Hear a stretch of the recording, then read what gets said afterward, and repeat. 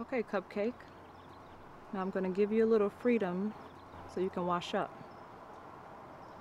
Any tricks?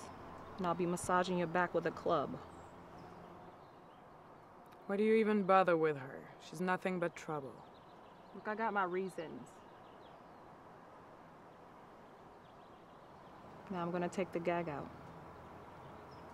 One false move, and I'll stuff enough pills down your throat you'll sleep a week. You understand?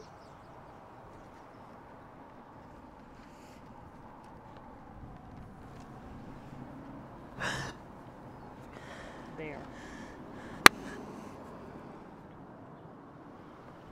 What are you gonna do to me? Nothing. If you're smart. Please just let me go home. God, I just want to go home, please. Oh, I bet you do. And in 10 minutes, all of the cops of the States will be here, plus the FBI?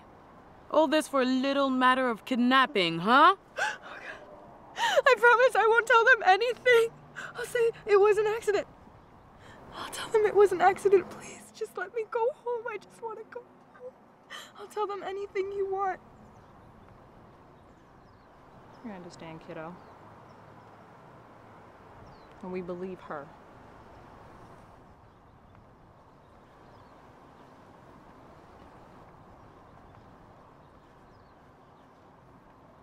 Just look, sweetie.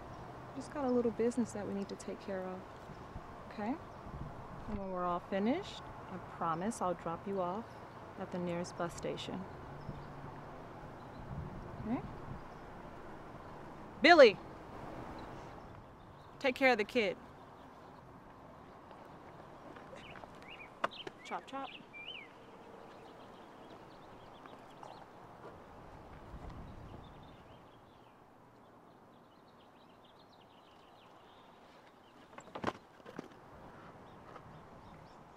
So what's gonna happen now, huh?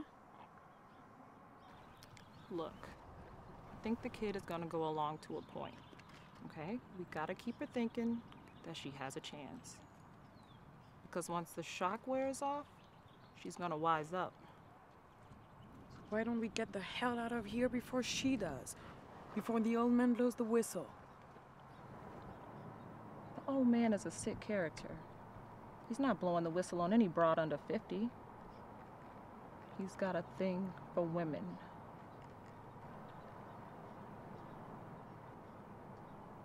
Oh, look. Here's where our screenplay starts to unfold. Let's meet the enemy halfway. The less the girls hear, the better.